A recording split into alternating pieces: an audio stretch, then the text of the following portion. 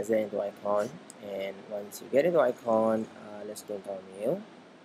And once you go into our mail, we will need to select the contacts, right? And contact is somewhere right here. Okay, and of course the next step is to create a group, and let's call these groups I usually like to call my group based on the year, because every year you have different students, and if you name them secondary 4 5, and the following year secondary 4 5, it's going to be difficult to distinguish between 2010 and 2011 secondary 4 5. So let's call this 2010 sec 4 5 class list. Okay, now what we are doing is that we are creating a new group.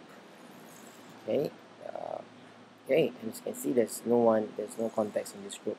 What we need to do is to import the CSV file, alright, into this new group. What is important is for us to click add this imported context to 2010 secondary 4-5 class list. Now, if you don't click this, it will just go into any one of the other groups, or even the main contact list that doesn't hold any groups. So let's choose a file, and the file is in the desktop, right? The file is in the desktop, and so that is going to be a little bit. Alright, this is the one that we want. Open it, okay, and let's just press the import and just wait. As you can see, Google is uploading and processing, and they found 46 contacts, and let's click OK.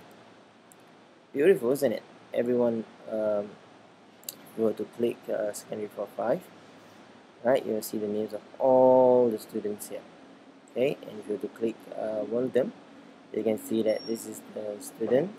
Alright, his index number, handphone, and lots of other details that you can find here. Alright, so once this is done, right, this marks the way you import the CSV addresses into Google document. Now we are ready to do the next step, which is to create our Google assignment. Thank you.